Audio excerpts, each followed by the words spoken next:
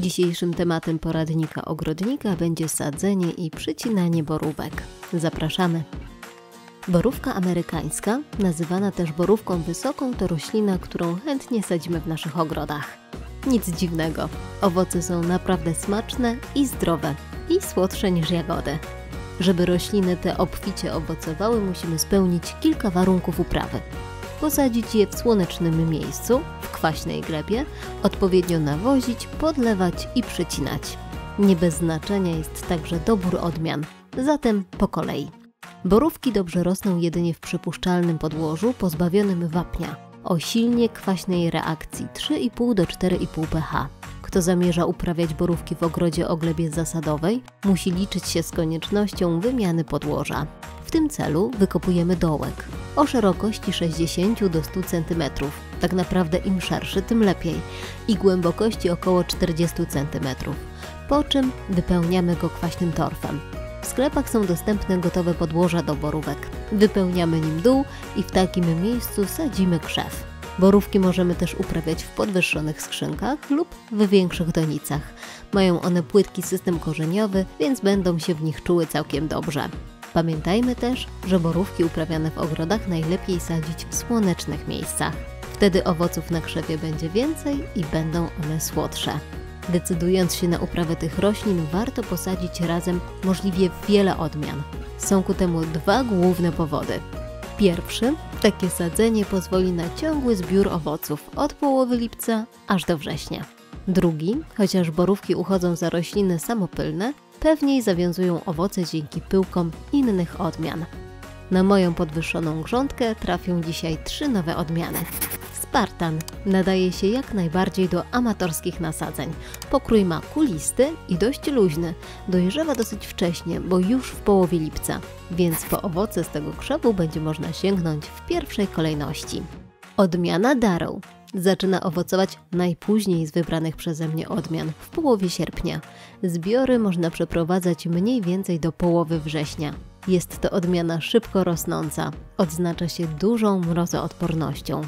I odmiana Patriot owocuje w drugiej połowie lipca i w pierwszej połowie sierpnia. Ma bardzo duże owoce, największe ze wszystkich odmian borówek. Jest idealna do uprawy w ogrodzie, ponieważ ma stosunkowo małe wymagania, a dużą odporność na mróz. Po posadzeniu warto glebę wokół krzewów wyściółkować korą. Borówki mają ogromne pragnienie. Na suszę reagują słabym wzrostem oraz wybrakowanymi pąkami kwiatów. Zatem o podlewanie musimy zadbać już wiosną, a także oczywiście latem, kiedy wiążą się owoce. Najwięcej wody potrzebują na 3-5 tygodni przed zbiorem. Jednak nadmierna wilgoć też jest niekorzystna. Podobnie jak susza prowadzi do opadnięcia liści i obumierania roślin, a także sprzyja pojawieniu się chorób grzybowych. Te borówki są strasznie zaniedbane. Szczerze przyznam, że w zeszłym roku nie poświęciłam im ani jednej chwili, ani wiosną, ani latem. Teraz będę musiała to odpokutować. Zeszłoroczne gorące lato wyrządziło chyba najwięcej szkody. To nie są przemarznięte gałęzie, tylko uschnięte. Te krzewy wymagają odchwaszczenia i przycięcia. Będzie tu sporo pracy. Najlepszym terminem do wykonania cięcia borówki jest koniec zimy lub początek wiosny. Widzimy wtedy wyraźnie pąki, które ułatwiają podjęcie decyzji, jak silne wykonać cięcie. Za najpóźniejszy termin podaje się okres kwitnienia. Cięcie powoduje lepszy dopływ światła do środkowej części krzewu i odmładza roślinę. W ciągu 3 pierwszych lat od posadzenia borówki w zasadzie nie wymagają cięcia. W razie potrzeby usuwamy jedynie pędy, które są uszkodzone, przemarznięte lub całkowicie porażone przez choroby. Skracamy też pędy zbyt długie do około 50 cm od nasady.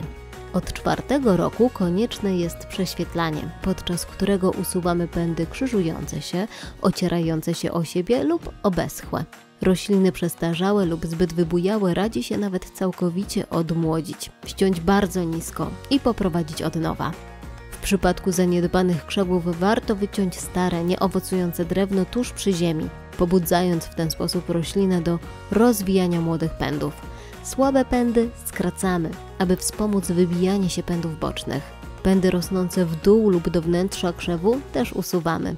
Siła cięcia często zależy od żyzności gleby, nawożenia i odpowiedniej wilgotności. Rośliny ze słabym systemem korzeniowym lub posadzone w lżejszej, np. piaszczystej glebie, tniemy mocniej. Borówki nawozimy od kwietnia. Używamy nawozu zakwaszającego, pamiętając o zachowaniu odpowiedniego odczynu gleby wokół krzewów.